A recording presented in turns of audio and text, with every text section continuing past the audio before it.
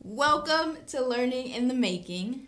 I'm your host, Iran, and today I am super thrilled to be joined once again by the phenomenal, fantastic, fabulous facilitator, Jake Montano, for part two of Everybody Loves Puppets. Puppets. Jake, how are you doing today?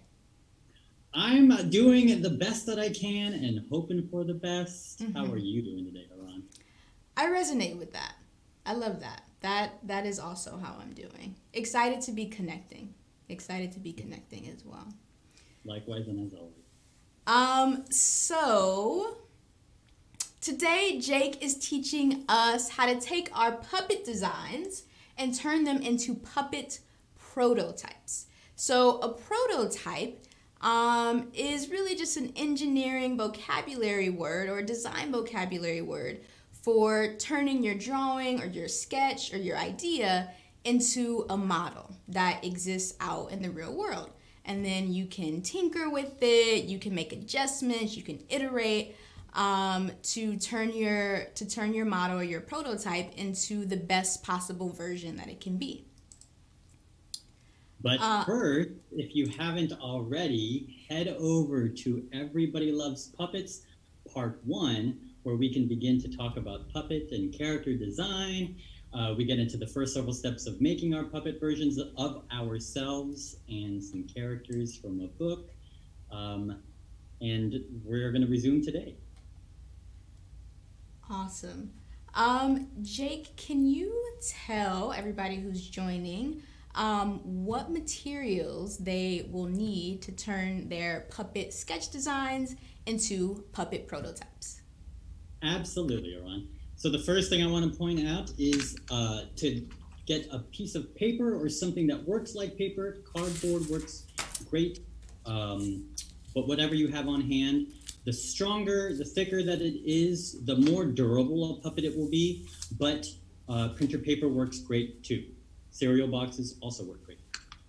After that, you want to get a drawing utensil, pen, paper, marker. I love markers, I love color, so I like to keep a nice little plastic baggie of them. The next thing you'll need are some scissors. I'll hold it up sort of swatch style. Scissors are something else to cut your puppet pieces with. And then lastly, we've got some fasteners. I've got colorful types here. I've got a nice little bowl. Might be a little bit hard to see without all of them sort of falling out. Actually, let's do that. And these are going to be what connects our different pieces together. This will be really crucial for making sure that your puppet isn't just like a paper doll, but something that's interactive, movable, and can help tell your story in a variety of ways. Sweet. Thank you, Jake, for letting us know what we will need for today's puppet construction. Actually, we are gonna travel back in time a little bit to a past not so far away, where in December, Jake and I both unplanned wore turtlenecks and made our puppet prototypes. So let's check that out. So what I've got here now is I've converted this sort of circular drawing into, there's sort of two things that are happening here. The first one is that I've enlarged it. I've made it a little bit bigger. And that's because I know that I want to use a hole puncher, which I've got here. I can also use just some scissors, definitely would, the kind of thing that needs a little bit of help, but a hole punch. And I'm going to be using my fasteners here to assemble later on. So enlarging it is going to be the first thing that I did. And that's just so that I can make sure that the pieces are big enough for me to punch a hole through. And then later on, when I assemble it, that it fits together nicely and I can tell multiple stories and play around with my puppet. The second thing that I did was that I separated some of the pieces. This gets to be a little bit creepy because we're taking a full-fledged character design and splitting it up into different parts, you know, a zombie version of Julian, if you will. But this is going to allow us to make changes, make adjustments. And I think that that's something that's really important, no matter what you're doing in the world of making and playing and tinkering, is making adjustments. If you like something, you can keep it. And if you don't like something, think about what kinds of changes you'd like to make. The thigh here is one example.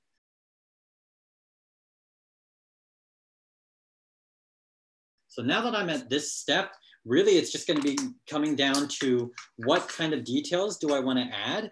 One thing that I know that I want to add is one of my favorite physical traits of Julian is that he just has beautiful hair. And so I can make these choices now. You'll also notice that with my puppet of Julian, I want to have his face looking kind of to the side because I later on want him to be able to move his fins around since the title of the book is Julian as a Mermaid. And it might be just challenging to have him look like he's swimming towards me rather than moving side to side. So I'm gonna do a sideways. Nose, brows.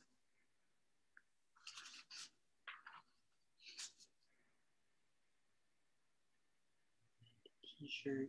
I also really love that the puppet that you're making, you already have the movement in mind. I think it's also really important, especially if you're making a puppet either for the first time or the first time in a long time, that giving it a go and making sort of a starter puppet already teaches you so much about what a next puppet might look like. I started off by showing this, but this is, the fifth puppet that I've made just this week alone. This was one of the first ones.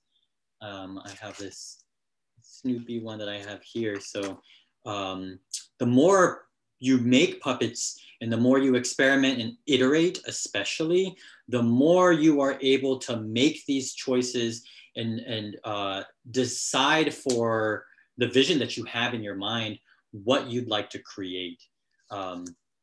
Both in just the way that puppet moves, but also the way that you assemble it so that later on it can tell your story. And I agree with what you're saying. I think that especially with puppet making, there's a lesson that I think is applicable across all kinds of making experiences, which is that if there's a mistake that happens, it really is just an opportunity to sort of decide where your path is going to branch off, and becomes an opportunity, really, an opportunity to adjust, to change something, to add stuff, to go a little bit backwards if you need to. But that it doesn't mean that a road has ended. It really just means that it branches off into a million other possibilities. Absolutely.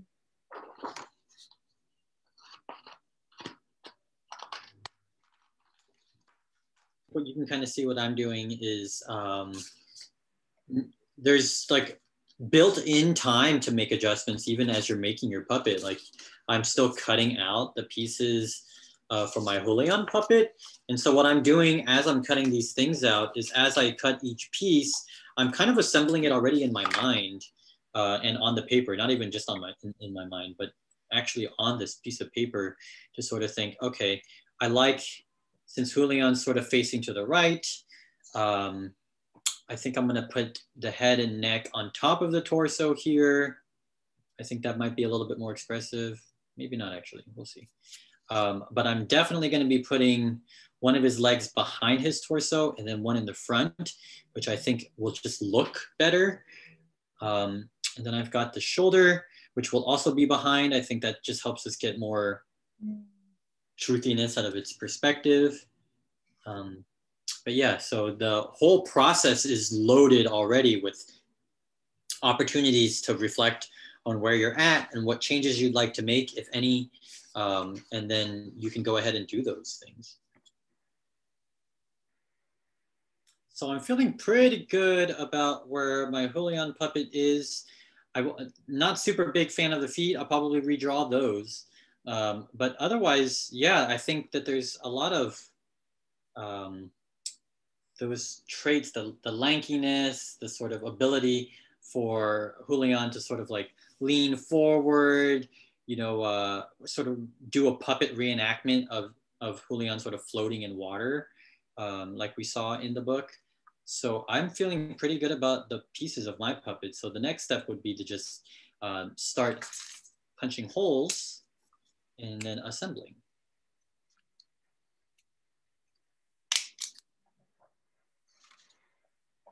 Yeah, it's looking great. The puppet is looking great. Any reason you chose orange? Well, I guess my aesthetic when I design things is I really like monochromatic with pops of color, and so because of the way that Julian's designed in the character, and because I know that I want to later on add fins to the legs and then a plant for the hair, I wanted to kind of keep Julian's sort of original form simple, so that I can later on add all of the fantastical elements. But the one way that I can add that color is through the shorts. So I went ahead and just did that. And I think it gives it a little bit of, a very childlike sort of vibrance and playfulness and inventiveness to this character, which at this point in time maybe doesn't tell you a whole lot about Julian, but once everything comes together, I think you'll start to get it. Yeah, I also have orange on my end for my lionfish costume. Nah, yeah. Yes, I was curious about the orange choice.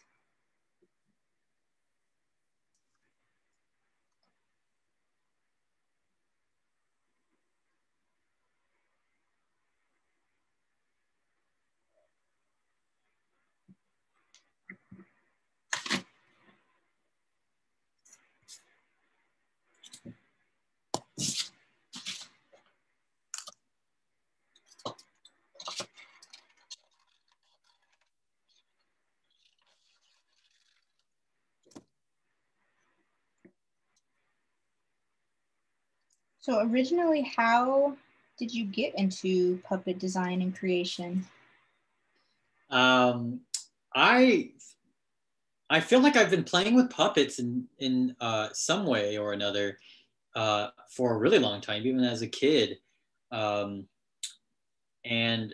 kind of what I wanted to celebrate and homage that with my Imelda puppet, because I'm the middle child in my family and I have an older sister, and she would play with paper dolls and things like that. And so when I was designing my puppet, I wanted to do that sort of like paper doll sort of thing where you have these flaps on the design that allow you to like swap out different looks and things like that. So to respond to your question, yeah, I've been playing around with puppets for a really long time. I remember being obsessed with shadow puppets and all this kinds of stuff, and I think that that's sort of the first nugget that that I took on as a kid was storytelling, and I found storytelling before I found a love for education and learning. And so being an educator now and working with the kids that I do and in the program that I design for and facilitate, I'm able to flex all these different things. And it's been just such a wonderful time of getting to, educate others on making practices and things like that, and how these things help to tell stories that we want to tell, but they can also tell the stories of our lives. Mm-hmm. Absolutely. Yeah, I have found that this particular position at Maker Ed is the first time, maybe ever, definitely the first time in a long time where I feel all of my interests and all of my identity just living harmoniously in the same place. It's been a long road to find that, and I resonate with that. The pieces of me that are artists, the pieces of me that are teacher, to fully and happily be in the same place. Yeah, I love that because I think when you're an educator and you are working with young people, um, there are so many different layers to being in that space already as it is. As an adult in the room with young people, conversations can really go in any which direction. And I think that that's such a valuable part of being in that space is that there's a possibility for conversations to go any which way. And I think that's what makes education such a beautiful place to be and to work and to live, um, and to occupy your mind, because it to me it feels like it begs to for me to bring in all of these layers, because it's these layers that are then gonna go forward and form some of the stories for the experiences that I'm sharing with kids, with young people, and with our young adult staff. And every memory that I have of being a kid growing up, that involves an educator or a teacher is almost always something to do, as much to do with things that, someone might say is off topic, as it is to do with like actual content. And so I think those connections, the more that we can build them and bridge connections between our personal lives and who we are and the things that we're creating, the more um, permission we grant for kids to bring themselves. It's an invitation really to bring more of yourself to that space, and that's the kinds of stuff that you becomes the seed and blooms and germinates later in life. And it's the reason why I wanted to go into education, was because of that. Yeah, really, really well said, Jake. I definitely find, um, as people, we can have moments of shyness or reserve or hesitation. But I think something I always come back to as both a facilitator with young people and a facilitator of educators is that your students are not going to do anything that you're not willing to do yourself.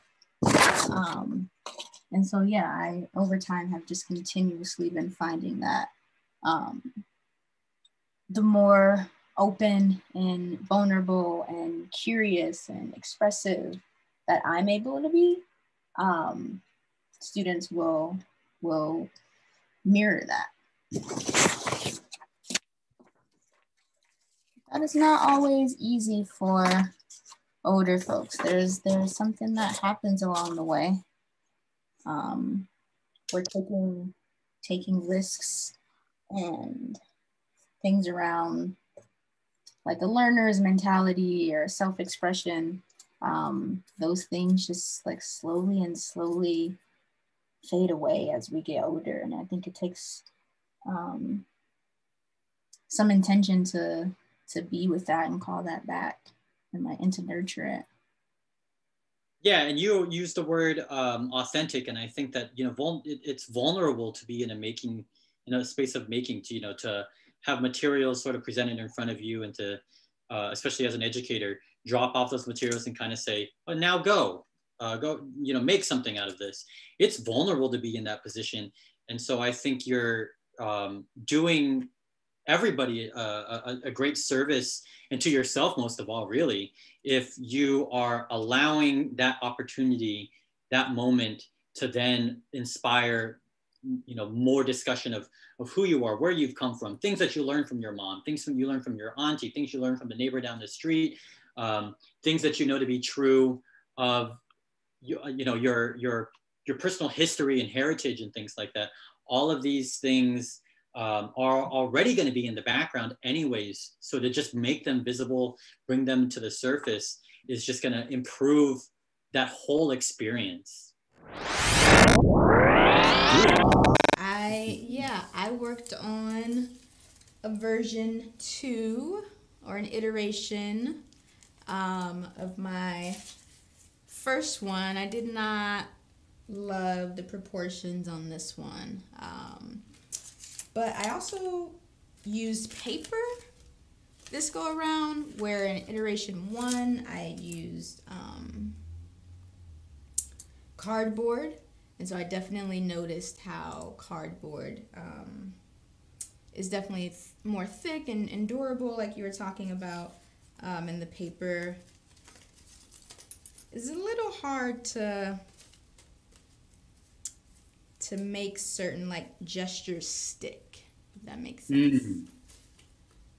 Yeah, I think, and that's one of the beauties, I think, of making in general, and especially with something like puppet making, is that it's an invitation to learn about the mechanics of the puppet, and also at the very same time to figure out about your own creative voice, what choices you like to make over and over again, or for the first time if you want to experiment. And both those things become really important. So you already pointed out like the type of paper and the quality and thickness of the paper, to even like how you assemble things and put the in this case limbs of our puppets together. So what I've got here, this is sort of like bringing things back from part one, and you can already sort of see that I've changed a few things and added a few things, and I can demonstrate the steps of putting these puppets together. Here, my Julian puppet, and I've added some color to his skin, give him some more vibrance, give him some more literal color in this case. And I've also gone ahead and added one of his arms and both of his legs. And so he's already sort of in a state where he can tell a good story. And so the next thing that remains for me is to show all of you cutting out some of these pieces. And so I wanted to make sure to actually show the sheet of paper, because I think showing process is important with anything, especially with making and tinkering and puppetry. And so what I did since the last time that we met Aran, was I took at the end of the episode, I was left only really with an attached Julian's head and body and his two arms. So in the time since we last saw each other, I actually ended up losing track of the sheet of paper that I had that had the limbs, the arms and legs for Julian. So what I did was I just took what I did have and sort of traced out, like just taking a pen, which you can kind of see underneath the marker there, and just redrew again, which I think is something that is really forgiving with this project, is that if you lose track of something or don't like it, you could take what you do like and just go back over and redo it, make it again. It's also a great way to sort of think about what other things you want to add. So I've gone ahead and made this blanket piece, which I can also show. But the next thing for sort of finalizing this prototype is to take your pieces, make sure that you're cutting them out, give yourself a little bit of space. And I like to cut all of my puppet pieces out at the same time, just so I can sort of see how things map up next to each other. But I didn't do that here. I actually cut the other pieces, the arms and legs, before we started filming today. But I wanted to make sure to show all of you what the process is of actually connecting them. So I've got my arm and I've got Julian right here. And so the next thing that I've got to do is take my hole puncher. I've upgraded mine a little bit. Whoa. Oh, and actually I did totally forget to to mention that as one of the tools is a hole puncher, but you can actually use scissors just fine. Just make sure to be careful or access some help. Get some help if you need some. And so what I'm going to do here is take my hole puncher, sort of map out where I want it to be. Since I know that this is an arm, I want it to sort of be near the end, but not so close that I create like a rip. And I'm going to create the hole right there. That's one side. So now that's half the sort of battle for creating this arm and adding it. So I want to go ahead and do it on the other side. Same thing again, close to the edge, but not quite fully there, because you want to make sure that this puppet can allow you to, here we go, to play with it before it falls apart. So that's the next thing here. Hole on the arm, hole on the other arm, and now we're going to bridge them together. And here's another option, not another option, but another opportunity for you to sort of add your own personal spin and change things around is you'll notice that I took red and sort of purple fasteners. That's on purpose. They don't need to match. I think that's one of those sort of fun things that gives you the chance to add more personality, but it's not an absolute must. And boom, Wow. we've got a puppet prototype that's all put together there. And there's Julian. Wow, that is such a beautiful puppet. Thank you. I mean, really, really beautiful. And so what I wanted to try to do as well was create like an alternative. So another great thing about these puppets is if you could create alternatives for the characters. So I saw that you held up two puppets. So you could create multiple puppets. They could share parts and pieces together. But what's really cool is that they still remain entirely removable. So I can take off pieces of this Julian puppet and then hole punch this, which I can demonstrate real fast. Hole punch. Make sure I get that good in there. So that's right there. In this case, I'm going to go with red because it matches Julian's shorts. And the next thing I'm going to do is remove this and add this. And now what I've got is sort of the Julian from some of the early pages of the book that we read last time. Wow. Which is Julian in his sort of fantasy, whimsy, imagination state of being a mermaid. And so I wanted to do that, but then honor Julian and his imagination, his fantastic imagination, by making sure that the mermaid fin is actually made out of what's supposed to look like a tablecloth or a blanket. Wow, that is beautiful. I am inspired to add something. Ooh. Yeah, I don't know if you remember, but last time I was talking about lion's pose and lionfish, or a lionfish. And so now I was watching it. I was like, how do I get this costume piece to be kind of like jutting out? So I'm going to try to do what you did, which is a couple holes up here. And I love that you have just this bright spots of just orange, just like blowing out from behind you, that like really just gives so much personality to your puppet, and really, I think, just conveys the lionfish. Yeah, and I actually went ahead and wrote mindful on your on your trait sheet from the last time that we spoke. Yeah. I also noticed your fasteners are small, I think, maybe compared to mine. So I think that's something I'm seeing with using paper and the longer fasteners. I think in the future, I don't know if that would be a choice I would make. The longer fasteners seem to work really well with the cardboard, but I don't know, with the paper it seems like too much. Yeah, and even though, and even between the brads maybe that you have and the ones that I have, there are still more types, more colors, more shapes, and of course more sizes. So I think that gives even more opportunities to sort of play around with the puppet size. Like my Julian puppet is probably, 4 or 5-ish inches tall. So tall enough that I could totally make like a short film or a stop motion movie or something like that, but not super tall enough that I would be able to do like sort of like ventriloquist act or something like that. But brads, because they come in so many different sizes and shapes, you can really go wild with what you end up getting for your materials, and that can really change just the way that you approach your puppet making. Yeah, totally. I had no idea they came in different colors and different shapes. It's a very exciting thing to learn. Okay, so I added my costume to the back. I was super inspired by just all the beautiful illustrations in Julian as a mermaid. So I tried to do my own version of that. and give my puppet a little lionfish costume.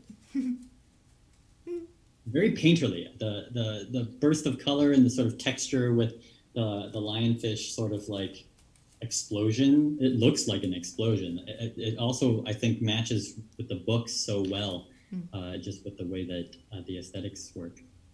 Thank you. Very proud of this. It feels so good. I love it. Let's see. Do you have any final tips, tricks, advice? Yeah, what else do you want to share with us? Yeah, I have plenty. I'll try to keep it short and practical. The first one is just a reminder that this is puppets, and puppets are truly forgiving. Like that's a word that I found myself using over and over again, and I think that's an important thing to remind yourself of as just a maker or an explorer, a person who's experimenting with something, especially if you've not done this before. That puppet making can be very forgiving, and if you don't like something, you can change something out. You can keep it as a sort of extra piece, and that allows you to sort of adjust and play around and not feel too precious. I think going into puppet making, you could be racked with choice, racked with decision making about what you want to make. But starting with what you do know, what you know you want to create out of your puppet, what colors you want to choose, whether it's orange for a lionfish, or if it's the pose that you know you want to do, all of these types of things. Start there and then go into new directions and play around. And then also for some other tips, explore the materials. I think leaning into what you know that you've got, they may feel like limitations, but there are also opportunities. There are opportunities that you can unlock, no matter what the material is that you've got.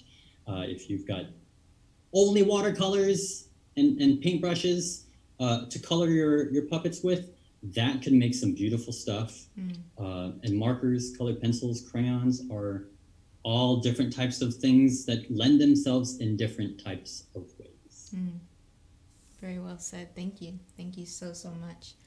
I'm super grateful for being able to work on this project with you, and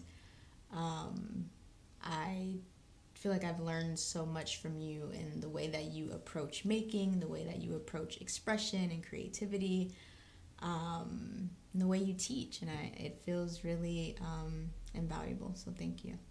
Thank you so much. Thank you, Aran. That really is affirming in so many ways, and in this day and age, in the world we live in, that is utterly valuable. So thank you. And I, through this process of collaborating with you, have also needed these reminders to find joy in this work, and to really create as opportunities for self-expression in everything that you can do, wherever you can find it, because the world needs more of that. Yes, absolutely. The last thing I want to say is that there is a project guide that goes along with this project, where you can find the steps and instructions and more wonderful illustrations by Jake over at the Maker Ed website and blog.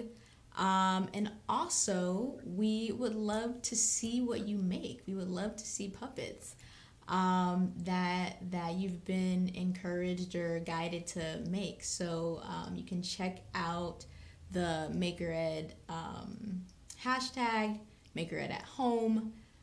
You can hashtag Everybody Loves Puppets. And we would really love to see what you made.